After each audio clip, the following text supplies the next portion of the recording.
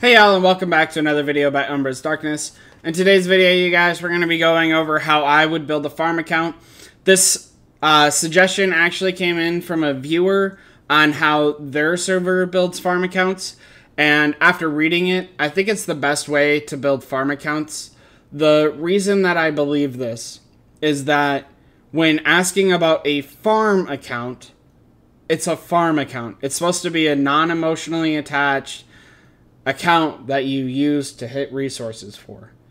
It is not supposed to be an alt account. An alt account is an account that you play just like your main, typically free to play if you're a pay-to-win player on your main. Most players would play fee to play, and then that would be an alt account. As a farm account, it should be something that produces resources you have zero or next to zero investment into, and you move on. That in mind, this is how I build a farm account.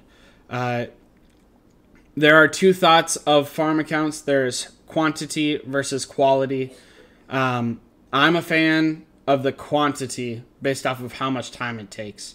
I'm not a fan of the quantity method just because of how much time it does take. But if you're a quantity person, you can do that. And I will be talking about the quality methods in this video as well.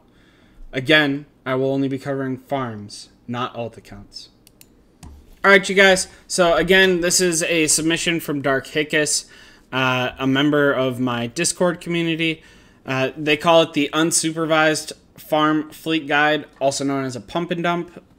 Don't at me about the name, I like it, but don't come after me. The goal for them is 100 to 300 level 13 farms per alliance, meaning 100 to 300 farms per 80 players, right? So for you, it could be 3 farms, 4 farms, 1 farm, right? You can make a farm a weekend for 4 weekends. Level 13 farms. A level 13 takes 4 hours, 5 hours to make. I'd be happy to do a video of me literally doing this guide if that's something you guys would be interested in. You know, let me know in the description below if that's something you'd want me to do, is a like fast forwarded version of me doing this. But each one gives about 3 mil per day, totaling in 300 mil to 1 billion of each resource per day. Insane values, you guys. Ignore the note if you're building this for yourself. Obviously, you would own the farms. What to do? Create the farm. Sweet. Open a new version of the game. Get to a level you can move to whatever server you're into. They're from 260, but get to a level where you can move to the server you're in. I think that's like level 3 all the way up to, if I'm not mistaken, level 13. But I would move sooner rather than later, because you would want to join the main alliance for 1 day, or active farm alliance, whatever you want to do, for a couple of days. That'll give them enough freebies, meaning like those resource values, the lizards that they're going to do, the force of event items that they're going to do, that'll give them more resources to try and boost them up. Get to level 13 and unlock all the needed buildings specified below. Move to a community farm to the server. And then immediately after you attack the new farm, you want to attack the new farm immediately for the survivor reward once it moves to the new server. The reason that you want to do that is if you don't want to keep it around your hive. Otherwise, you can just use the alliance teleport hive. Otherwise, if you do the survivor reward on day 2, you would be able to use an advanced teleport to move it to specifically where you want. And to get around the newbie shield, you just scout another hill or something that you're nearby. Alright, so level 13 unsupervised farm stats to hit. This is very important that you follow this to a T. You don't want to level up more buildings. You don't want to do unnecessary things. You don't want to max out certain buildings just to say you did it. You want to follow this because you don't want to increase your fungus consumption too high, because your resource buildings depend on maximum fungus. Population doesn't play into anything other than honeydew production. So it doesn't matter that you're not going to refill your watering pool or whatever that thing's called. It only matters that your fungus production is net positive, not net negative. So Queen level 13 herder class. I'm going to show you a battle report from Anti. Queen 25 Raider hitting a Queen 13 herder class. And you'll understand, 1, why it's herder class, and 2, why I think that this Queen 13 method is so important. Level 13 native fungus. Again, you want to break even or be positive in the fungus production, so that way your resources produce max output. Sand, soil, plant, resource buildings, all the 13. This depends on your needs. Personally, I have 1.2, 1.3 G plants, so if I were making these for myself, I would not be doing plants. But if you're an earlier player, like you're trying to get to Queen 23, you're obviously going to need a lot of leaves because you have to get your barracks to Queen 23 in order to get to Queen 24. Your alliance center to level 6 as soon as possible for helps at start. This just saves you diamond speed ups in order to get you where you need to go. And then tier 2 depots, sand, soil, plant to level 5 or 6, 10 mil plus depot deposits. This is so that if you don't hit the farms every single day and you leave like a day or 2 days in between, you're still net positive. Or you're still producing more and more resources for them to hit. Because the more resources that are there, the better. On that note, you could lock off your meat depot, so that way when you hit, you're not getting meat. Or if you don't need plants, you not lock off your meat and leaf depot, so that way you're not getting meat or leaf, allowing a single hit to be more potent of the sand and soil that you need. The only evolution that you care about is hill development. Max out the first 6 times. First 6 items. Ignore everything else. Personally, I could see either the first 6 items or 7, and I'll show you why. Alright, so first, real quick, we're going to talk about the native fungus. Then we're going to talk about why herder class. I'll show you guys that battle report. And then we're going to talk about hill development and everything else. Again, you guys, this is from Anti, level 25, part of the Nerd Herd. Queen 13 farm that they're hitting, Anti's Raider. Queen 13 farm is a herder. 1 mil sand, 1.6 mil wet soil, 401k honeydew. Those are the highlights of the resources that I care about. You could lock off the meat. It wouldn't take up that. It'd increase the other values. You could lock off the leaf. It wouldn't take off. It wouldn't add to the amount of resources you're taking, and you could take more wet soil and sand. So again, it depends on what farms you need them for. Obviously, you'll never need meat until they fix the bug of the population buildings, and even then you may not. And then leaves, if you're in a high spending alliance, you won't need leaves. And then wet soil and sand. So that shows why you want them to be herder and why raiders better. I'll show you that again in a different way. So if I look at the classes and I look at herder, resources rated plus 100% when being attacked. So obviously you're giving more resources away. And then raider, troop load plus 150% when invading. This is super important, you guys, because every, I think it's 3 levels below your queen level that you get a % less of resources plundered, right? So you're getting 4 whatever that percentage integer is. I don't remember. I don't recall. Less, and then sand and wet soil, the things you need, are weighted at 2.8 and 2.3. So it takes more space to hold them anyways. So all those add up to you wanting to be able to plunder as much as possible. But even still, them producing 3 mil sand and 3 mil wet soil and being able to get that, as you saw, in 3 hits means that you're wasting 15 stamina to get 3 mil sand and 3 mil wet soil, which is the equivalent of 40 bugs, right? Because 10 bugs gives about 1.5 mil of that resource. Because each one with all of the boosts and everything unlocked gives in between 110 to 150k of each resource. So that being said, that's why you do it. And then for the fungus, why fungus matters and population doesn't, and why you never need to attach this again. If we look at aphids, aphids require population, but if we go to sand and we click on efficiency, only fungus. If you go to wet soil, click on efficiency, only fungus. If you go to leaves and click on efficiency, only fungus.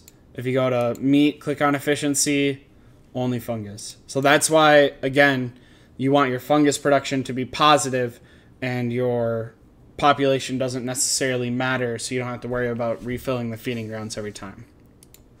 So how to max your fungus output, you might ask? Glad you asked. Again, Auntie's got us covered. Again, if you need a written version of all this, it's in the useful data sheets. All right, so this is how to optimize fungus in fungus output in like a Queen 25 main account. But you can follow the same principles for Queen 13. All healing pools except one. Okay, if you're doing a farm account that you're never going to touch again, all healing pools. All builder habitats, all worker nests, all rally centers, special nests, special ant habitats, troop tunnels, toxic fungi, sentinel tree, alliance center, construction center. Optional, all woodhouse colonies. No one should need a farm for meat. If you do at the current stage of this recording, right, contact me. You're playing the game wrong. If they fix the bug, then sure, you might need meat. Temporary disconnect, need access to some functions. This is, again, so I'm probably going to mark this chapter as how to save fungus production. But if you're building a farm account that you're going to drop and never use again, this would just be how to save it, period. Or what I would lock off, period. All barracks, troop camp, class buildings, mutation pool, ladybug, evolution fungi, feeding ground, entrance. This is not native fungus. This is evolution fungi. You need the native fungus. Optional, depot level 3s. You're not going to have depot 3s at level 13 anyways. But at Queen 25, if you don't need the resource things like, I don't know, you're running out of buildings and you need to maximize depot 3s like your water storage, you could lock that off because no one needs that much water. So that's how to optimize fungus in general and what you can apply to your account in order to ensure it's positive.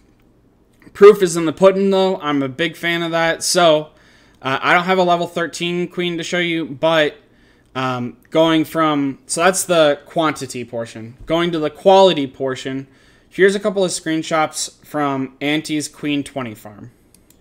So it's the same philosophy, you guys. No fungus here, right? You're not using the leaf cutters. Positive fungus production, even a little bit, doesn't matter. You're still having positive fungus production. And then low-level aphids because, A, your population's going to drain out, and B, the amount of honeydew that you have here, you're never going to fully be able to get out of herder or out of raider pro team because it just, it's weighted so heavily, it's like 4.3, I think, or 4.4, that you'll never be able to take enough of it. So you'll be fine if it's just low-level herders, and that's why it wasn't on the list of things to bring to level 13. Now, to talk about quantity versus quality, so quantity, level 13, takes 4 or 5 hours to make. Then you never touch it again. You disconnect it. You don't attach it to a Google account or whatever. At Queen 20, I'd probably make a Gmail. You'd probably be making less. But it also takes a significant amount more time. The reason that is it's exponential how much time it is to level up the queen. It's exponential how much time it is to max out certain things. It's exponential how much resources it's required. You're not getting that much more. But if you want to do it, these are the things that I personally would recommend. So if I'm doing a Queen 20 farm, I'm probably playing it every day, not to actually play it, but to like send out to hunt insects for additional sand or whatever, and to send out to gather, right? Maybe once a day or twice a day as a farm account. An alt account is something different. In that regard, I would probably max best rest. I wouldn't go farther. It's not worth the resource investment. At least gathering and transporter on all of the March units. And I would go to carrier and I would level up belly storage and pack light so they move real fast. And I'd main T2, you know, carriers for gathering, and I'd main I'd bring it up to what, T7 carriers, because your barracks have to be level 19 to go to Queen 20 anyways, or something like that. Carriers. Wouldn't touch anything else. I'd just do carriers. And I would level this. I'd level up these 2 evolutions to max. And hill development, I would max out these 6 and this one, just like you should with the Queen 13. I wouldn't touch anything else. This is a farm account, not an alt account. If you really wanted to, on a farm account, maybe passively maxing out soldier healing and doing zone development on the theory that, like, server versus server, if you inadvertently get like 6th shell or what, 3rd shell or 2nd shell, you're getting slightly more resources, slightly more creature remains, and you're helping out the server score, sure. But if you're like hard diving in to get zone development and you're hard diving in to like max out these things and you're hard, no, stop, you know? Maxing out basic combat so that way you can hit level 15 insects makes sense. But if you're trying to like come at me and be like, well, you know, you should do this and this and this because it's more helpful to your server. You're not talking about, if you're worried about server versus server contributions from the farm account, it's no longer a farm account. It's an alt account. A farm account is there to provide resources to your main account. It is not there to provide server scores. It is not there to do PvP on its own. It is not there to do groundhog. It is not there to care about insect levels. It is not there to do X, Y, or Z.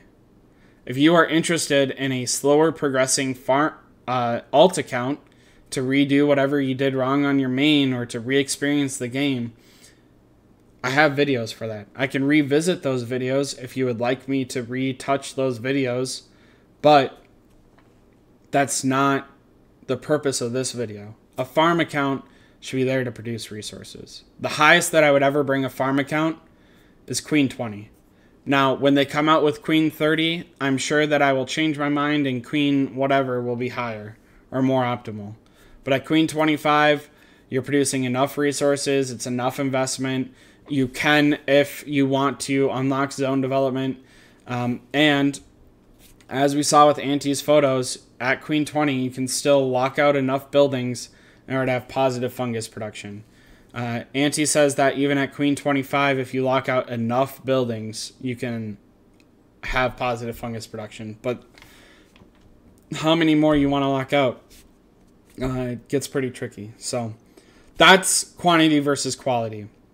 If you only want to produce like one farm account, sure, maybe do quality. It's going to take, you know, a month to get to Queen 20, maybe a month and a half. If you want to do quantity, it's going to take you 4 or 5 hours to get to Queen 13. If you use blue stacks like I do, you can have 6 different instances open and do one version and then do another one over here and another one over here. As a member of my Discord did point out, you cannot use blue stacks to mirror images and then set up an AI to do it all for you. You can, however, have multiple instances open in order to do one, then do the next, then do the next, then do the next. So in, 4 or 5 hours, especially if planned out over reset, you could do the survivor rewards. You could have all these farms at level 13 and then log them off blue stacks and never touch them again. That's my personal opinion. That's where I'd go. On that note, you guys, we reached 3,100 subscribers. The code word is going to be Reddit. The reason I want it to be Reddit is because I made my first Reddit post today. I found out that the 4th greatest way that I get people to come visit my YouTube is Reddit. So credit where credit is due. Please, you guys, if Reddit is your thing and you want to support my page a little bit more, please go upvote that post. That post is going to be linked in the description below. I appreciate it so much. Without any further ado, we're going to be drawing the 3,000 subscriber giveaway with making a farm. Alright, you guys, you know how we do it when we do it over here. For random pickers, we try to be as transparent as possible. We're going to right-click copy on the URL. We're going to go over to the random comment picker. We're going to right-click. We're going to paste. That way you guys can see that I clearly put in that one right there. Then we're going to filter duplicate users. We're going to include replied comments. Don't care where you put in the code word. And then we're going to do the specific code word. We're going to go to show more. We're going to go to the keyword down below. We're going to right-click. We're going to right-click and we're going to copy the code word. And we're going to right-click, paste right here. Get YouTube comments. 79 unique comments. Thank you guys so much for the love and support. It's insane, you guys. I love it. I am very much appreciative of it. Go ahead and start. Oh, man. Siddhant Priyadarshi. Oh, man. Yep. I did words. I am so sorry. I do not mean to be disrespectful. Siddhant Priyadarshi. Tier list. Nice, simple, convenient. Congrats, you guys. And good luck on the next poll. Again, that code word's going to be Reddit. Description down below. Please upvote my post. Real quick, you guys, I'd like to thank my Patreons. Huge shout out to them. I am so thankful for what you have to be, or what you have done for me, and what the support that you've given me. Huge shout out especially to Fox from 475. Really good person and is willing to share a lot of information from their account as it's well developed. Thank you for all the DMs and sharing all that knowledge with me so that way I can inform the community. Thank you guys, each and every one of you. If you'd like to join the Patreon, it's in the description below. If you don't want to join the Patreon but you want to support, please, you guys, a like, a subscribe, an upvote on Reddit, I guess, to get my name better out there. Those are all ways to do it for free, no cost. Huge, huge thanks, you guys. As always, you guys, you can find me in the YouTube comments. I try to respond to as many as I see. Or you can find me on Discord. I'm the #1 talker on there, you guys. Or, worst case scenario, you can find me on server 193. Open migration sometime next month, confirmed by developers. You guys can come visit me next March. Say hi, stay with me, you know. Until next time, you guys. Stay humble, stay happy, stay hungry. Bye, y'all.